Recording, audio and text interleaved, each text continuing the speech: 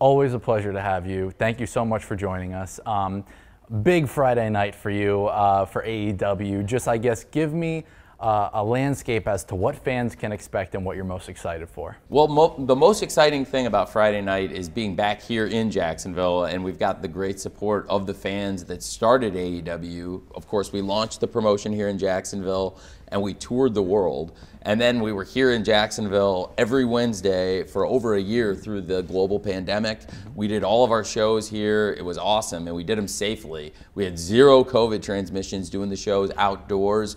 I did it, my idea was like a drive-in movie theater. And then the Jaguars ended up doing the same thing. There were only 2 teams in the NFL that had fans week 1 of the 2020 season. It was the Chiefs and the Jaguars. And we got through a whole football season with 0 known COVID transmissions, having fans there every week. And then AEW, same thing, 0 known COVID transmissions over a year of wrestling matches, and then went back on the road, and we did shows all over the world and have done now everything from the Arthur Ashe Stadium in New York, the Coca-Cola Coliseum in Toronto, the Forum in LA, the United Center in Chicago, Little Caesars in Detroit, and everything in between. And the best is when we can come back down here to Jacksonville where it all started. And we've got a huge show that's going to be live on TNT, 10 p.m. here in Jacksonville. And tickets still available for Friday Night Rampage at Daly's Place. We've got this really popular tag team, and now they're the top team, the World Tag Team Champions, the Acclaimed. The Acclaimed is a tag team that actually started here in Jacksonville, literally in Daly's Place. It was 2 young singles wrestlers, up and coming, who had never been on TV yet, Max Caster and Anthony Bowens. And I'd seen Max as a rapper on Twitter, Platinum Max. He did these great raps, and I thought we could integrate it. It could actually be his entrance on television in AEW, and I had this idea for a tag team. There's another great charismatic wrestler. He's a great athlete, former college baseball player at Seton Hall, Anthony Bowens. And even though they never teamed, I thought they would be great as the Acclaimed together. They really worked hard. They started at the bottom and worked their way to the top, and they've become the most popular tag team possibly ever in AEW, and really, I think, possibly the most popular tag team in the world right now. And Max and Anthony, they've gotten so popular, they've risen to the top, they're the champions, and they have this thing that's really become so huge with the wrestling fans, which is the scissoring. And they do the scissor me, and unfortunately for them, another wrestler, a wrestling lawyer and manager named Smart Mark Sterling, trademarked this scissoring and the scissor me out from under them. And he's putting the trademark up against their titles. So on Rampage, it's going to be Smart Mark Sterling's Varsity Athletes and this trademark for the scissoring against the Acclaim's World Championship. Titles versus trademarks. That's part of a huge Rampage card, and that's a lot of what the fans can expect is great wrestling like that. And we're going to have a big night. A lot of the local favorites will be in action, and it's just going to be a great night, and it's live to the entire world. AEW is on in over 130 countries now, and it all started here in Jacksonville, and it comes back to Jacksonville at 10 p.m. on TNT at Daly's Place. Talking about a coming full circle moment, earlier in the week you announced Chris Jericho's kind of new structure within the company and the deal that you announced. I know he was there from the beginning, and he's meant a lot to this company, a lot to the wrestling industry as a whole. How excited are you for the future of Chris Jericho within your company, and how do you envision him being a part of this company? Well, Chris Jericho, as you said, was here from the very beginning when we announced AEW in the parking lot of the Jaguars Stadium, and before we took it all over the world now, broadcast worldwide. And Chris Jericho has had great ideas and also has been a great wrestler. But this year, 2022, has been his biggest year in AEW yet. We've seen Chris Jericho come into the year more physically fit than he's ever been in AEW, and really in the prime physical condition of his entire legendary career. This has been his best year, I really believe, for sure in AEW, and up there with his best years in pro wrestling, period. He is a guy who's been to the very top of the pro wrestling profession, and to have Chris in AEW as the first ever champion was huge. Now he's lost over 31 pounds this year, and when we went into Toronto, Chris is a Canadian legend, and to have him at the top of the profession, he's the Ring of Honor World Champion, which is another company that's been around for 20 years. I recently acquired the promotion this year, so it's a second wrestling company I own, and AEW has become so successful, and now Chris dominating Ring of Honor. He calls it the Ring of Jericho, and he says he's going to decimate the company and all of our former champions of Ring of Honor, and also Chris, of course, the first champion of AEW, but he's had some of his best matches this year, whether it was a classic match at Revolution against Eddie Kingston or in Las Vegas. Of course, if I may, Revolution in Orlando, great show we did here locally. Double or Nothing in Las Vegas. We had the Blood and Guts match at Little Caesars Arena. Classic match that Chris had, of course, with Bryan Danielson in our Grand Slam Tournament of Champions. And then at Grand Slam, he won the Ring of Honor title from Claudio Castagnoli, defended it against Bryan Danielson in Toronto. And Chris, through the entire year, has just been on top of the profession. And to me, this is Chris Jericho's prime in the wrestling business, but also the ideas he brings to AEW. Really, he's such a huge asset to us as a company, and really his mind. He has great ideas for other wrestlers. He has great ideas for people to assert themselves, make them more aggressive on TV. He brings the knowledge of the wrestling business. So he's really valuable, not only as a great top wrestler, still one of the best in the entire world, and arguably, I think, again, through a 30-year career doing some of his best wrestling in AEW every week right now on Wednesdays and Fridays. A great commentator on Friday Night Rampage very regularly. And also to have Chris Jericho as a producer. I think he brings a lot to AEW week in, week out in AEW from the very beginning and now in 2022 and for sure for many years to come. So what is the biggest difference between what he was to what he will be now with this new deal? Is he going to be directly in the creative brain of Tony Khan, bouncing ideas off of it? That's it. Chris always has been. I think it's formalizing something that's really been there all along. Chris has always had ideas for himself and other people that he's given, a lot of time and thought to, and then brings me ideas. And Chris is really organized, and he's presented a lot of great ideas to me over the years. And I love working with Chris. And Chris loves working with young talent. He's done it all along. Sammy Guevara is a great example of a young talent Chris identified and has brought in. And now Chris is, really worked closely with a lot of the young wrestlers, giving them ideas. So I think it made sense to have Chris's mentorship there, and he's somebody I already work really closely with, and it's always been that way. I think it's just giving a little more formality to it. So Chris being the Ring of Honor champ, Ring of Honor is very interesting right now in how it's structured. What is your vision next year for the future? I know in a recent interview you did with Sports Illustrated, you kind of compared what WWE is Coke, you guys are Pepsi. Is Ring of Honor going to be the NXT to AEW's WWE next year? Is that a structure you're considering? No, I think Ring of Honor is its own independent company. There's differences. And, Ring of Honor is not owned by AEW. It's a separate promotion I bought, and it's got over 20 years of history. Mm-hmm. So I think it's really cool. Now, together, the video library we built is something really cool because now we've done this coming week will mark 160 episodes of Wednesday Night Dynamite, almost half of which I believe were here in Jacksonville at Daly's Place. And now bringing Rampage, we've done about 60 episodes of Rampage, which started right after our residency here in Jacksonville ended. And we've done a few episodes coming back, but this will be our first live Rampage ever in Jacksonville at Daly's Place, coming up on Friday night. Very special to have it and to have a Jaguars home game, of course, playing the New York Football Giants here in Jacksonville. Very cool, and just going to be really, really awesome having that here. Is Jade Cargill on the card on Friday night? Jade Cargill says she's going to take back her TBS championship belt. She is the TBS champion, and she holds the title, and she holds the longest undefeated streak in AEW and one of the greatest undefeated streaks ever in pro wrestling, the current TBS champion. Her belt was stolen by former women's world champion Nyla Rose, who's running around with the TBS title. So we'll see. I think there's going to be hopefully an attempt by Jade, who says she's going to take over Rampage if she doesn't get her belt back. So we'll see what happens there. Jade Cargill's a huge part of AEW, a former JU basketball player and one of the most dominant women's wrestlers on the planet, one of the most dominant wrestlers on the planet, period, frankly. And great to have Jade not only a part of the Jacksonville community, but also here in AEW. And we'll see if she's going to secure that belt physically back, but she's a great champion for AEW. AEW's roster has been has added and added talent over the years. In your opinion right now, how is the roster unfolding? How is it? I know there was shuffling in September with the suspensions and all that, but how is the roster right now? How happy are you with it? We have a tremendous roster. I believe we have the strongest roster in pro wrestling. We have some of the best men and women on the planet, great champions and great contenders up and down the card, young wrestlers, veterans, and not only some of the best in-ring wrestling, but also some of the best promos, some of the best interviews, and we do some of the most compelling television.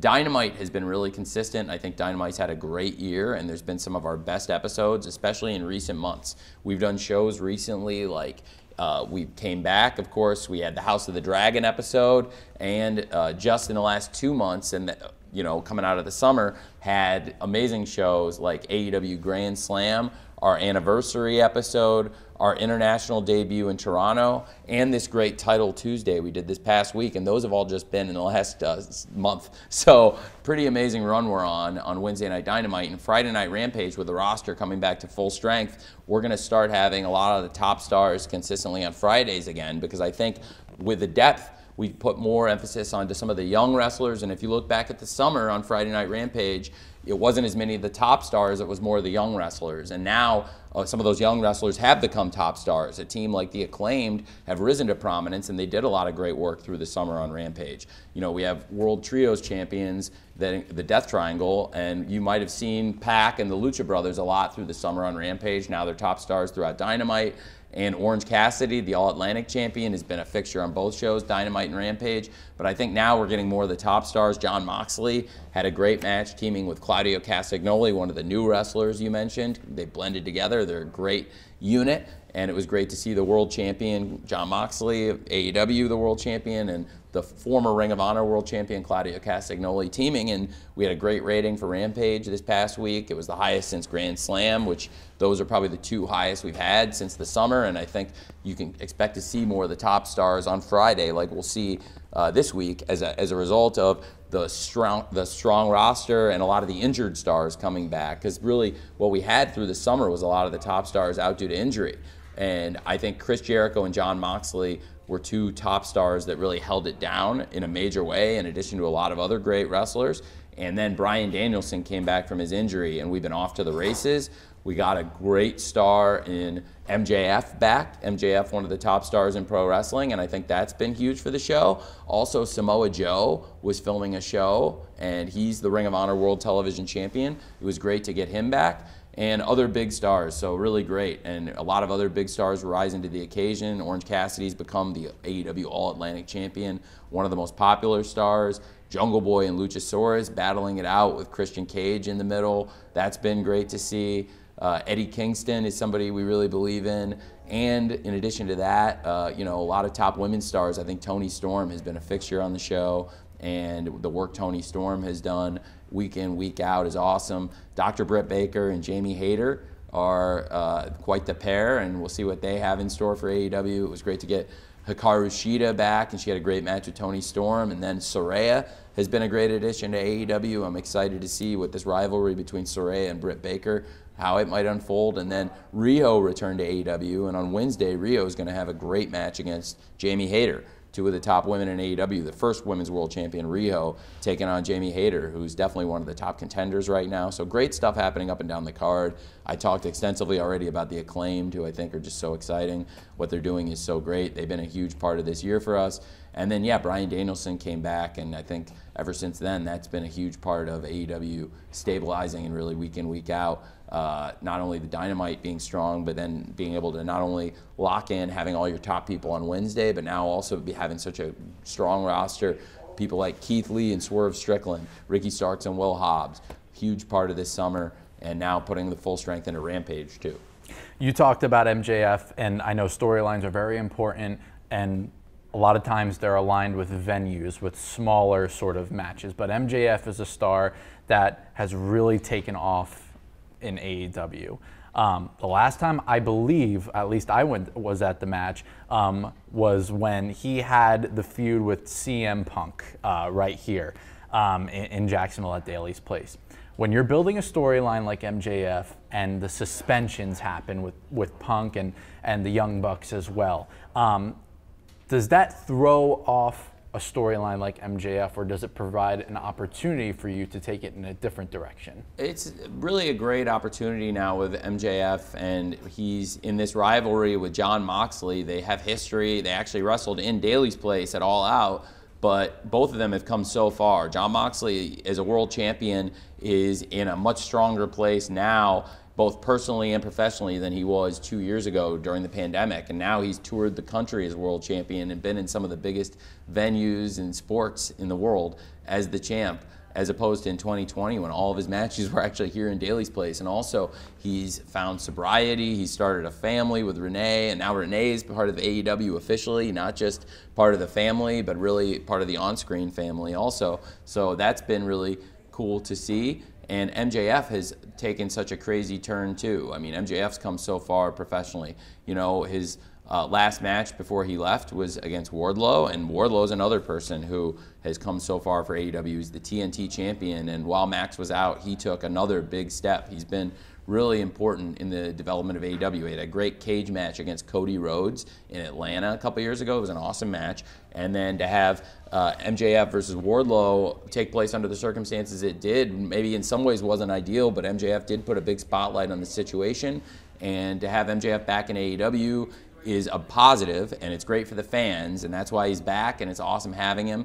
And now MJF versus Jon Moxley at Full Gear for the World Championship is certainly a top match in pro wrestling. I think throughout the year, there's been big matches this year, big stories in pro wrestling in 2022, but now you have fans all over the world looking forward to November 19th, just about 1 month from now. It'll be taking place at the Prudential Center in New Jersey on pay-per-view. Everybody can watch MJF versus Jon Moxley for the World Championship. If Jon Moxley's still the champion then, which, you know, he's a fighting champion, and we'll see, because he may take a fight or two, and this could take a twist or turn between now and then, but I do think that's a match that fans all over the world will be looking forward to.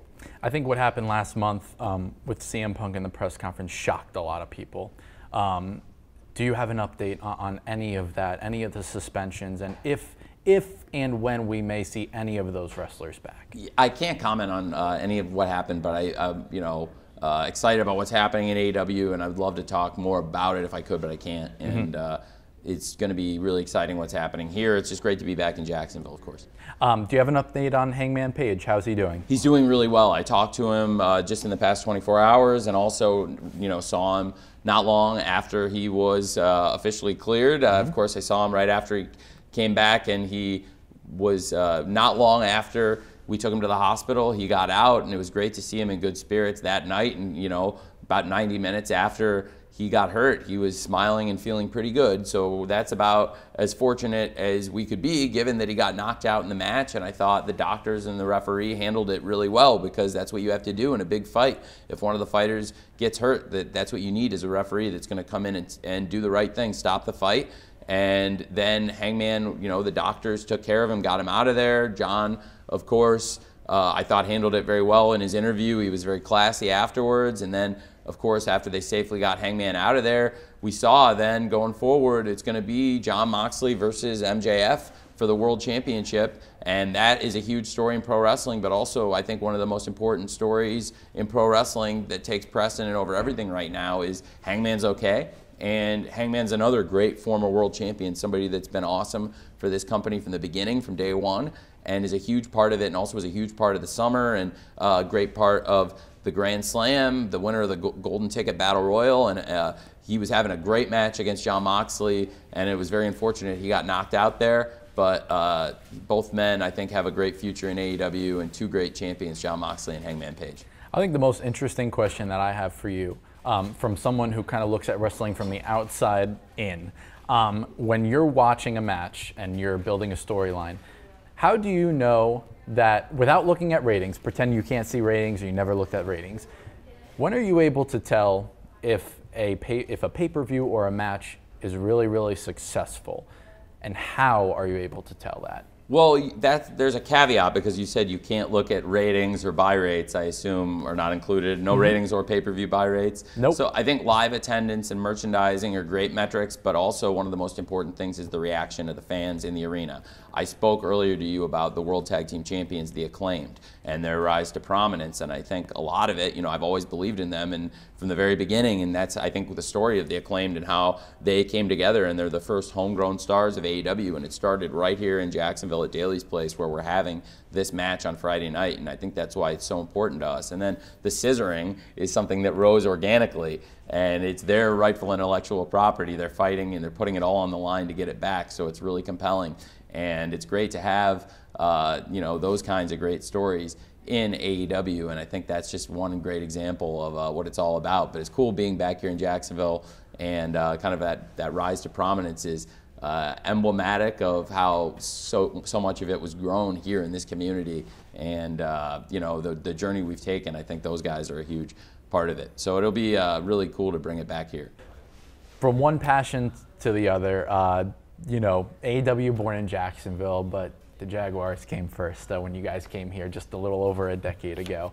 The team looks great. I know the record isn't indicative of that, but I think a lot of fans in the area understand that this is different from years past. Just your impression of the team this year, and with talking with Doug and Trent, just how pleased are you with the progress that's been made? Well, it's really cool. From the beginning, I think Trent has been working really hard, and he's a great player evaluator, a great talent evaluator, works really hard.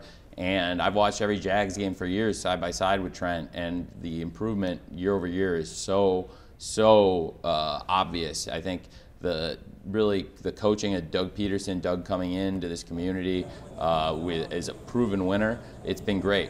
It's somebody who's got the right mindset and also just a really great person, and is a people person, and that's a lot of what it takes to be a great head coach in the NFL. You have to be organized, and Doug's a brilliant play caller, but he's also a people person, and it goes a long way, especially today. And Doug is the right guy, and now with this young team, Trevor leading the offense and a lot of great players, and of course Mike Caldwell coming in, and we have a lot of great young players. Trent's done a great job accumulating talent, I think, especially young players on defense that have come in, and we've built a strong offense through the draft and free agency, and it's really something to see it come together. And I work on the analytics side of it, and I have since I first got here, and I think more so than ever it's being embraced both in coaching and scouting.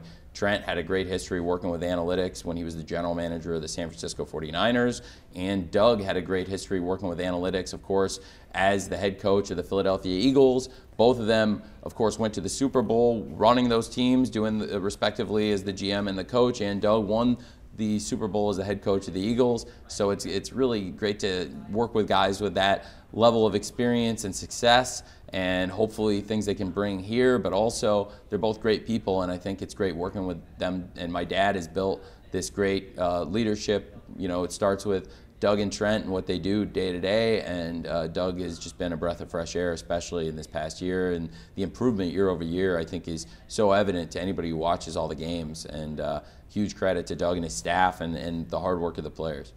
When you say analytics, is it safe to say that that was one of the most important things when you were looking for a head coach, that everything kind of aligned with the way that you view analytics, with the way that Trent views analytics? Was that very, very important?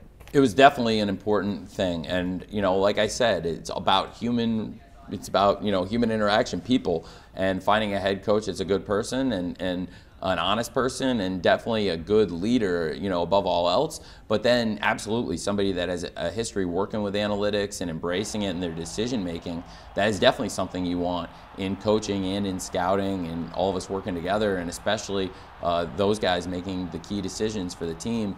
And they get on very well themselves, Doug and Trent. I think that's really important. And Doug is the leader of the team and the face of the team, is just the right person, and he definitely has a great history making calls, some integrating analytics into his process, but it's Doug's call, and he's a brilliant play caller and a great guy, and that's what makes him a great head coach in this league. What is different about Trevor Lawrence this year versus last year? Well, he's taken the leap. I think if you look at Trevor Lawrence's stat line across the board, he's made really noticeable improvements in every category, and that's what you want to see from a second-year potential franchise starting quarterback, top player in this league. I think is what we want to see Trevor become is the goal. And now Trevor's really taken the steps that you want to see in the second year of somebody who's just doing a great job making the leap. And whether it's his completion percentage, yards per attempt, his touchdown to interception ratio, he's just throwing less interceptions, throwing more touchdowns, and doing everything you want to see. He's a great person for the community.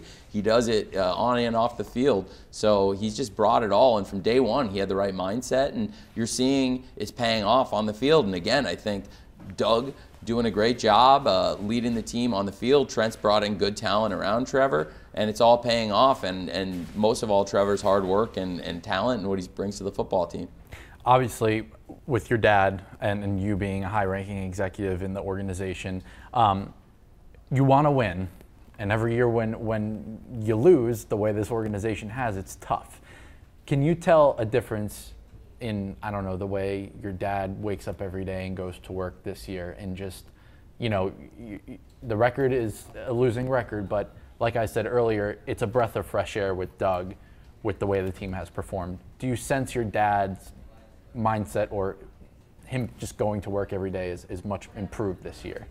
I think my dad has much more confidence and a much better feeling going in every day now than he ever has. And this is our 11th season. And, we've had some great success in years past and working with great people. And certainly the 2017 season in particular was a great year. But you're right. I mean, there's been a lot of difficult seasons leading up to this one. And now I think my dad feels better this year than he really ever has about what we have going, the young team that's coming together and taking big steps this year under Doug, and the talent Trent's accumulated, and certainly working with these guys and the calls my dad made through the evaluation process. I was at every interview, and I think he made the right choices, and Doug was the right person to be the leader of the franchise, and I think that's why everyone's so excited about Doug Peterson and what he's done for Trevor and the whole team, and the offense and the hire he made with Mike Caldwell leading the defense. It's real great. I'll ask you just a general just progress of downtown Jacksonville. This is a place that you guys have obviously set your roots in with the Jaguars. Can you give me an update on the shipyards and the Four Seasons? Is any of that kind of in the works to happen? I can't, I'm not really, that's not my end of the team or what I do, but yeah, I'm sure that's definitely Mark Lamping and my dad and my family. They do a lot of that great stuff, and that's not as much what I do. I'm definitely more the on-field product or in the ring product, whether it's AEW as far as the matchmaking or the analytics for the Jags, or player transfers and loans and transfers for Fulham, as the director of football. So those are the kind of things I mostly am focused on. I'm starting to do more of that work with the NFL. I'm part of the NFL major events and fan engagement committee, but definitely that particular end would be good for Mark or Mega or my dad or my sister or a lot of other people, but not me. I'm not doing as much of that. Got it. And then so Lemon Bar, you don't know what's going on? I know what's going on with it, but I'm like my dad or Mega or my family would be good to talk to. I'm not doing as much of that. I got it. Okay, but that came as a surprise, I think, to a lot of people that your dad was dabbling in at the beach, obviously downtown, but is that going to happen more frequently? Is your dad going to kind of be diving into exploring beach properties? I mean, I'm not sure about what exactly would be next, but I think this is really exciting news that he made this investment, and now that that beach is going to have his presence and what he's going to do for that community, like he's done for a lot of other communities and built up infrastructure here and overseas, all over the world. I think it's great news for beach residents, and for him, it's going to be great, and for us, so it's awesome. And then my last question. Downtown, your vision for it. In an ideal world, what would you like downtown Jacksonville to look like in the future? I think the community's really, again, very fortunate. My dad's taken a very keen investment and interest in this community, and now is going to really do his best to build it up. And again, not my end as much the real estate development, but I do think just the downtown community in general. There's a bunch of really great minds coming together. My dad's one of them, and I think there's a lot of other like-minded people trying to build up the downtown area. And hopefully in the coming years, in addition to what we have going with NFL football, AEW wrestling, UFC, my good friend Dana White brings here regularly. We have minor league baseball, and of course with the Jumbo Shrimp, and a lot of great events and concerts. And now I think more downtown infrastructure, hotels, more restaurants, and just more fun things, and more living, more residences downtown and around the downtown area, and bring more young people downtown because it's fun. So I think it'll be great.